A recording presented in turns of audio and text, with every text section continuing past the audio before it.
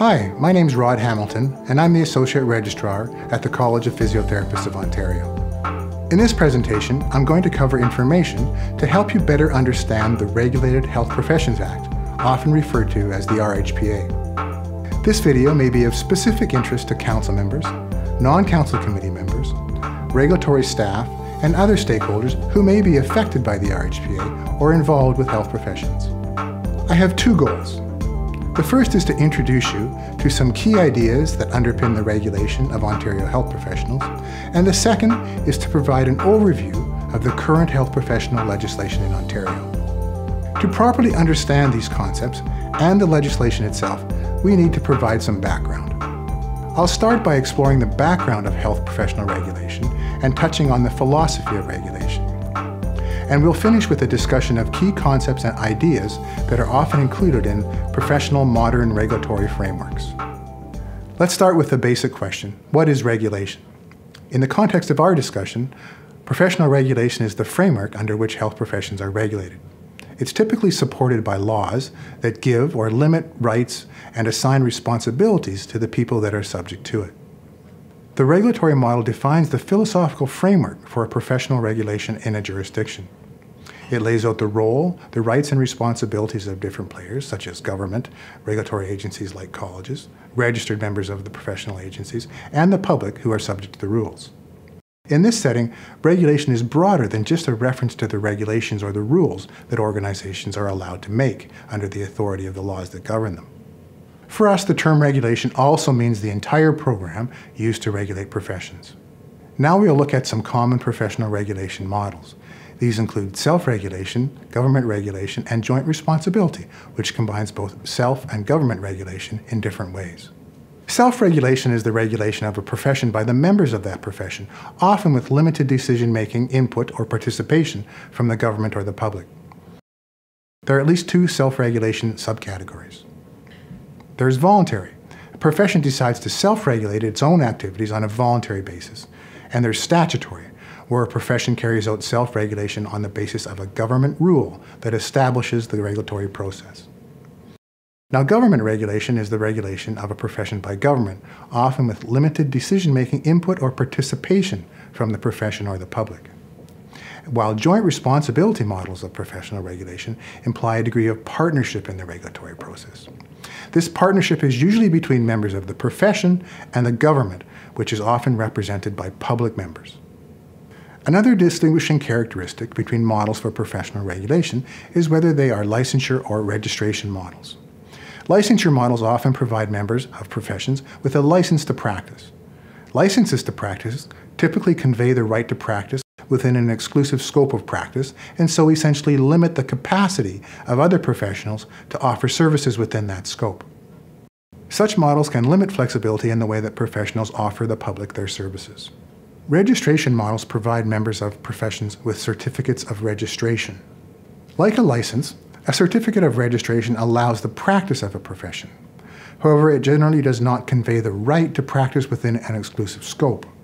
So, under registration models, health professionals often share aspects of their scope of practice with other health professionals, and the practice is seen as a privilege.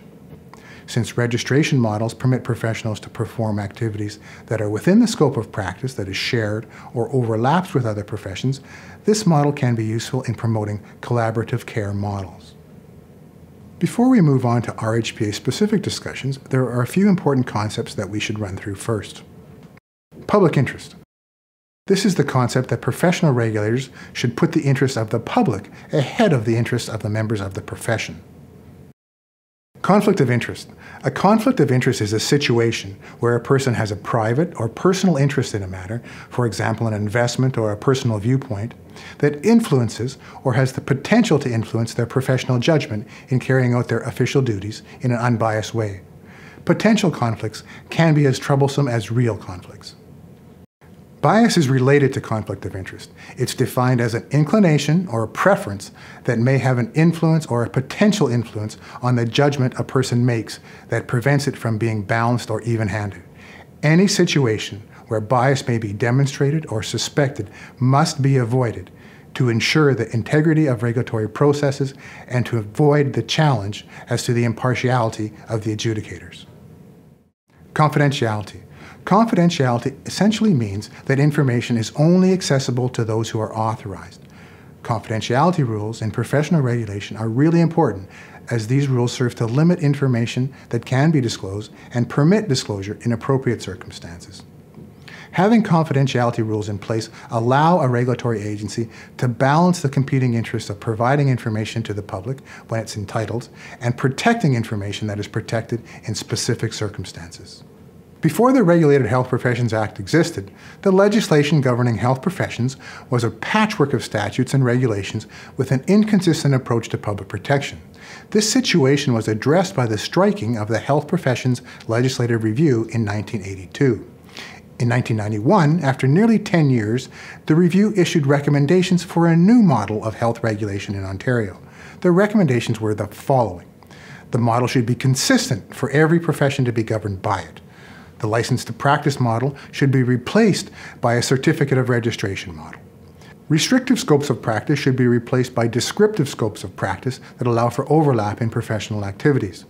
Professions should be required to have programs to improve the quality of the practice of the profession and the relationships between patients and health professions.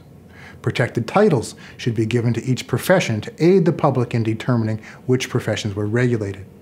And public representation on regulatory colleges should be increased to nearly match the representation from the profession. The most innovative component of the recommendations was that the public should be protected by introducing a completely new idea called the Controlled Acts Model. The Controlled Acts Model would identify the activities that place the public at risk and control who's permitted to perform the activities by authorizing only those with the appropriate training to do them. No jurisdiction had ever before used such a model, so proposing it was a complete paradigm shift in professional regulation. These and other less controversial recommendations formed the basis for the Regulated Health Professions Act, which was passed in late 1991. While the health professions waited for the RHPA to be proclaimed in 1993, the College of Physicians and Surgeons of Ontario set up a task force to look into the sexual abuse of patients by health professionals. The task force determined that sexual abuse of patients by health professionals was a significant problem, and the task force made suggestions for legislative reform to deal with this issue. Many of these suggestions were used by government to develop a set of sexual abuse prevention amendments to the RHPA that came into law in 1993. Among the most significant of these amendments were a mandatory reporting requirement for health professionals and facilities who become aware during their duties that a professional has sexually abused a patient. A zero-tolerance model for actions that are defined as sexual abuse. A mandatory finding of sexual abuse when a health professional has sex with a patient. A mandatory penalty of revocation in circumstances where a health professional is found guilty of sexually abusing a patient. A fund to pay for therapy and counseling of patients when they're sexually abused by health professionals.